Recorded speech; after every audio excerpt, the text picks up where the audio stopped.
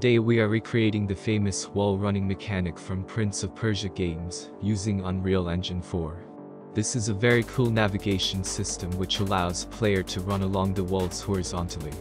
In Prince of Persia, player can run into a wall in certain direction while pressing a key to start wall run. So to recreate this mechanic, first I need to implement a method to detect runnable walls. Next, a way to find out the running direction matches with the position of the runnable wall. Then find the direction along the wall that player should run.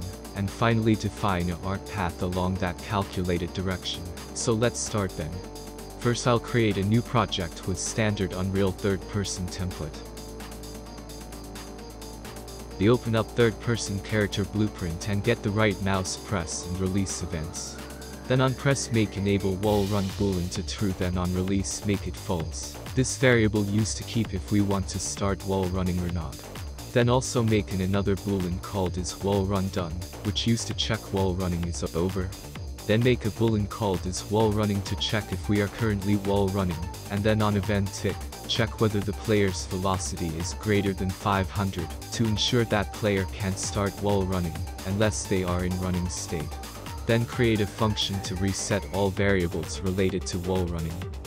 After that we need to store if player jump state, because jumping into the wall requires different adjustment of values. Then we start line tracing for runnable walls. First we line trace for wall detection from the right side of the player to detect walls.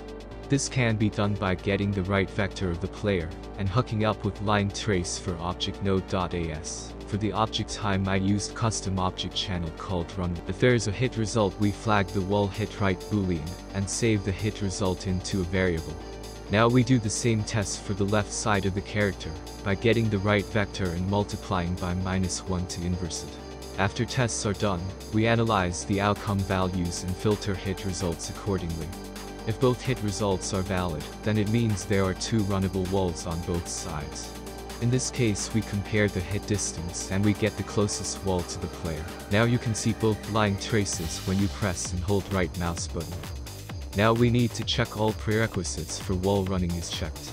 First we check if hit result is valid or not, if not then wall running is finished. Then we need to check if the wall is perpendicular to the player. This can be done using getting the dot product between player up vector and surface normal.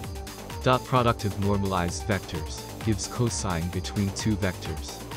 Next we need to calculate the direction which player needs to move along.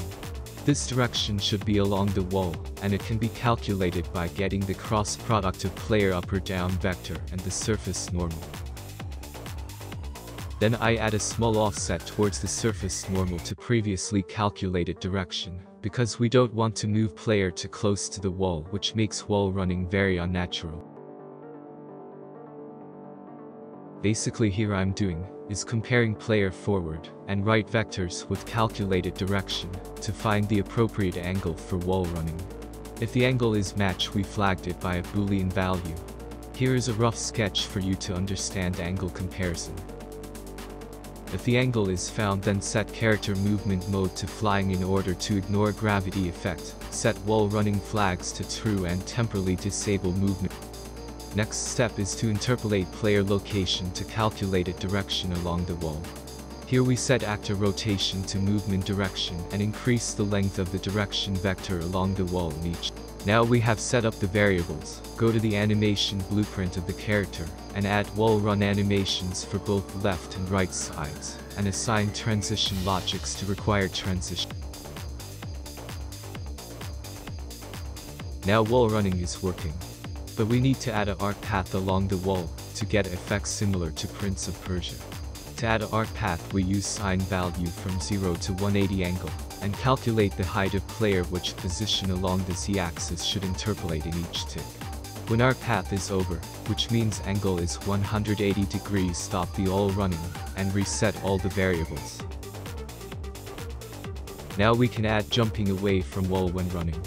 To do this, get the previously calculated normal direction, and use launch character node to boost character away from. After tweaking some variables to get the best looking wall running, here's what it turned out.